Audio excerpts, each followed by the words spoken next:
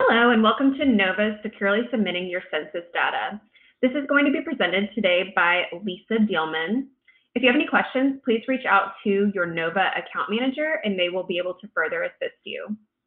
This presentation is going over the census data submission, but if you have questions or would like to view the entire data collection process, we have another video for that available on our YouTube channel.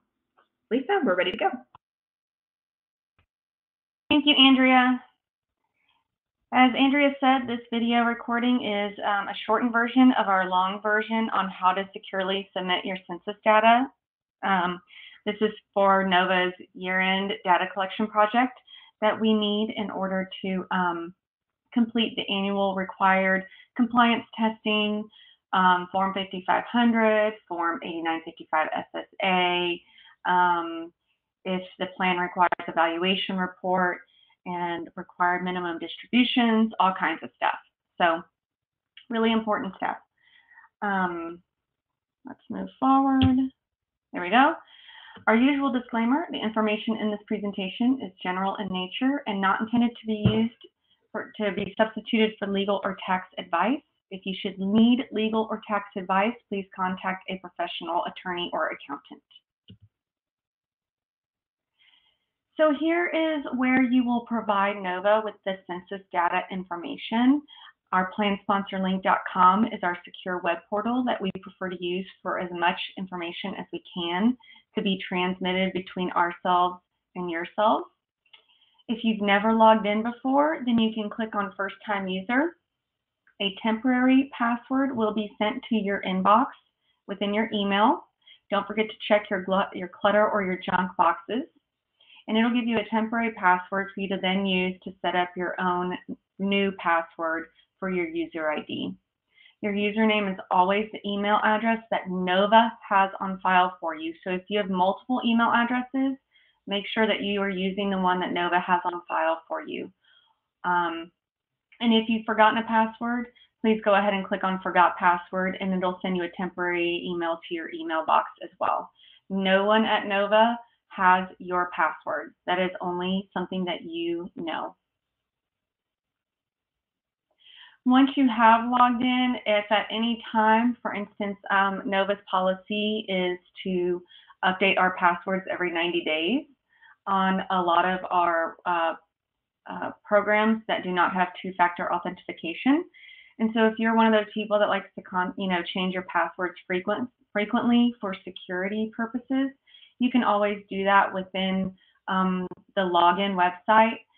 Just click on the drop-down arrow next to your name and click on Change Password. Here's our editing guide that you will see throughout. It's pretty self-explanatory nowadays. It used to be a lot more difficult. But after each task is reviewed by yourself or completed, then you must click Save, or else that task is not going to fully show a green check mark that you've completed that task. So here is what it looks like. You'll see this year-end data collection project, and it'll be for the year that we are requesting. You'll know which year you're requesting based on the email we send to you. And you should only have one in your My Active Tasks tab at any time. Prior ones can be downloaded and viewed within your data collection tab. Any prior years that you completed with NOVA can be viewed in there. But to do the one that we are requesting now will always be under My Active Tasks until you have fully completed it. When you've located this project, simply click on Begin Task. This is what it looks like when you've completed it all. Okay, every single task has a green check mark and your approval has a thumbs up. That means that you have all 10 steps have been completed and you clicked Save after each task. Within each task, there is a Notes tab up here. Please provide any pertinent information that you think your NOVA account manager would need for any of these steps, and just leave a note. If there's something that we need to know that you can't just put in the already existing cells of each step, go ahead and leave us a note.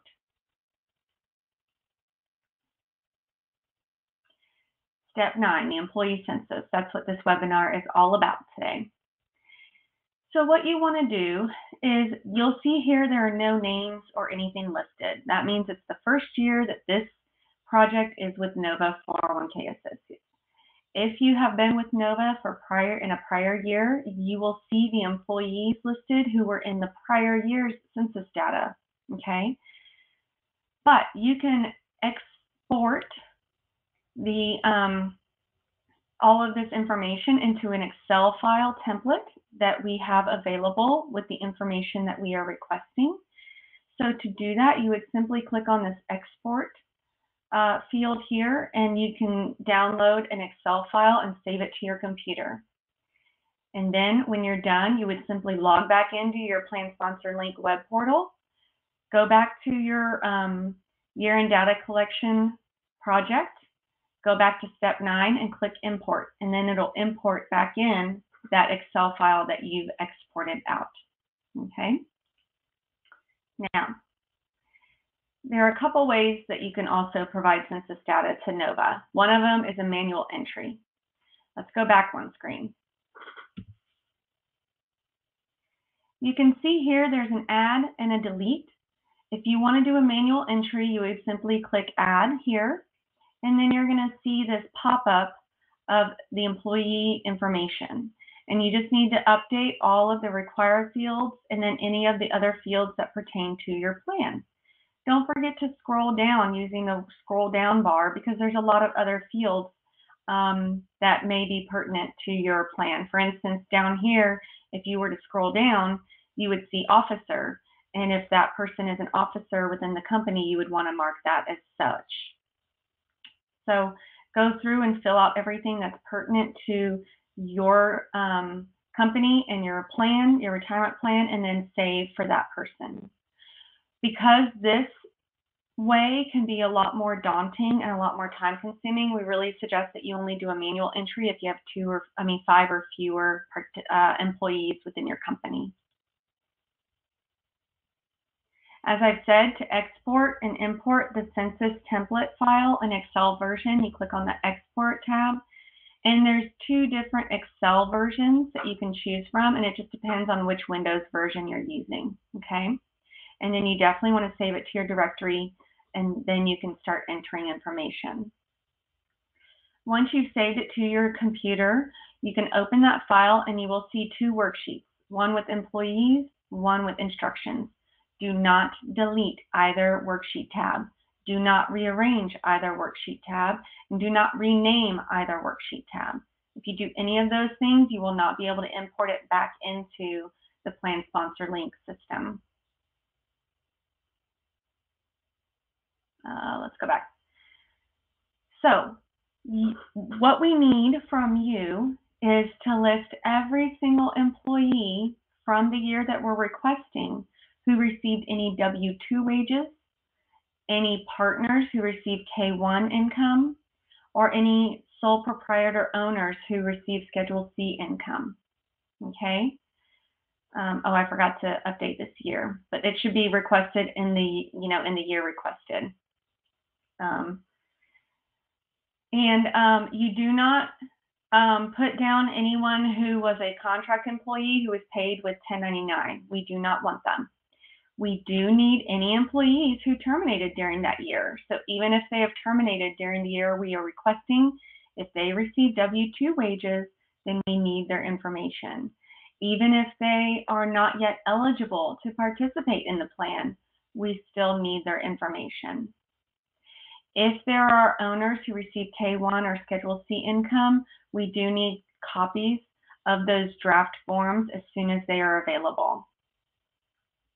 If you have an active employee in the year that we requested who had no compensation because of they were on medical leave or active military duty, or they're on an as-need basis, they just stay within your system, please include them on the census, but go back and leave a note saying, such and such employee is still active but had no compensation the year because they were on medical leave or whatever the reason was. That way your account manager at Nova does not have to call you and ask why there's no compensation listed for that employee but no termination date. There are, when you download that Excel file, if you scroll all the way to the right, there are now columns to provide us the addresses of your employees and their emails and phone numbers. Why would we want that? It is only simply to have another piece of information to verify if we get a distribution or a loan request from any of your employees. If we see something on their request form that does not match what we already have in our system from what you provided, that will leave us a red flag, and we will contact you to see if maybe that participant's or employee's address changed since we were provided that information, because we want to prevent fraud. We want to make sure that we are not processing distribution or loan requests from fraudulent people. It is not a requirement to provide that address information or phone number or email. It's just another security item. If you do have rehired employees, there are 3 columns that you must complete for us. You must complete the original date of hire, their most recent date of termination, and their most recent date of rehire. Okay? That is what we need. We do not need the date of hire to be the rehire date. We need their date of hire to be their original hire date prior to their termination date, and then their new rehire date. As I've already said, we do need Schedule C and Partnership K1 for any plans where the partners or the owners receive income in that manner and are participating in the plan. We will continue to send requests throughout the year until we do receive that data. We do ask that when you have that data to send to us, that you send it through the Secure File Exchange portal through your Plan Sponsor Link web account, and I'll show you that in the next screen. Once you have completed filling out your Census Excel template file that you got from your Plan Sponsor Link web portal, you want to, again, save all the information that you completed on that Excel file within your computer system. Log back into the Plan Sponsor Link website. Go back into the year-end Census Data Collection Project under the My Active Task tab. Click on, go to Step 9, your Employee Census step. Then click on Import to upload that completed census file. Browse to your saved file from your computer, and it'll tell you if it was imported successfully. Now, there are 2 things that can happen. One is it can say there is an error, and it will not let you import it. The second one is it will tell you there are warnings. If there are warnings, it still imports. It's just saying, hey, this information looks a little fishy, a little suspicious, but as long as you think that it is correct, then it will be fine. It will still save. It is still imported successfully, okay?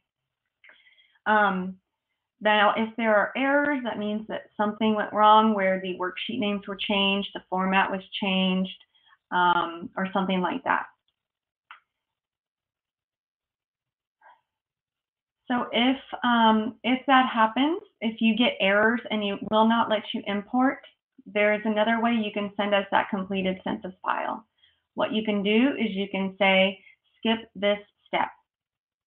What that's going to do is allow you to save the employee census step without actually providing the employee census information within that Excel file. Because then that same Excel file that you have on your computer, you're going to send it to us through the Secure File Exchange tab. So what does that mean? You were in the My Active Task tab, okay? What you're going to do is you're going to go to this Secure File Exchange tab over here. You're going to click on New Exchange, and this screen's going to come up. You're going to find your file of that census template that you completed. For the 2, you're going to send it to your Nova account manager. How do you know who your Nova account manager is? It is listed as the person who sent you the email requesting the census data, okay? For the message, you can simply put something as easy as, 2021, 2022, whichever plan year is being requested, and you can just put that plan year and then census file. And then you want to select the plan that you were sending that file from, and then click send. And what's going to happen is Plan Sponsor Link is going to send an email directly to your account manager and say, hey, such and such has sent you a file. And then your account manager can go and log into their own Plan Sponsor Link Secure File Exchange to download that file. That's how you can send us that same information if the import's not working, but you can still send it securely to us.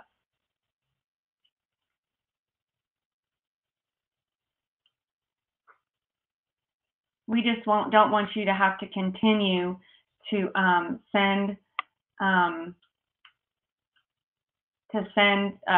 continue to try to import that Excel file if they're getting errors.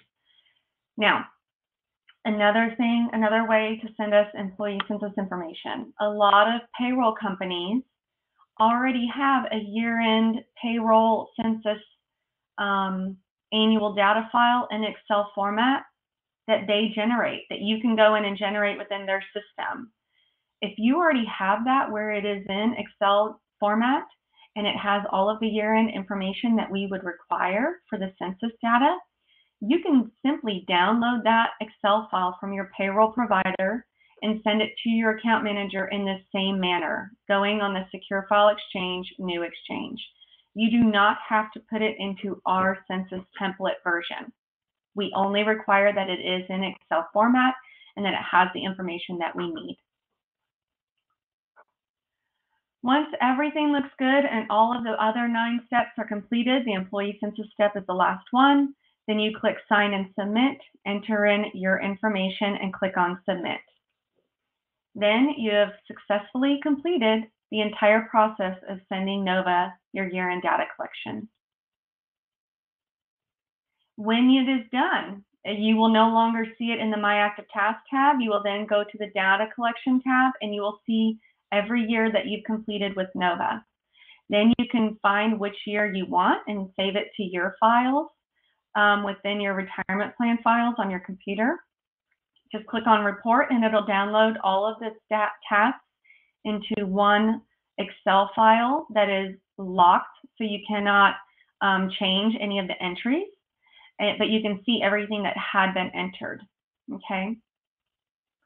So you can do that when you're completing the current year. You can go back and look at prior year if you need help with that.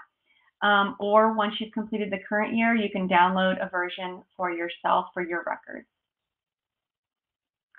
If you need help completing the census, our sister company, AFS 316, does understand that some employers would like and prefer assistance with gathering the census data and sending it to NOVA.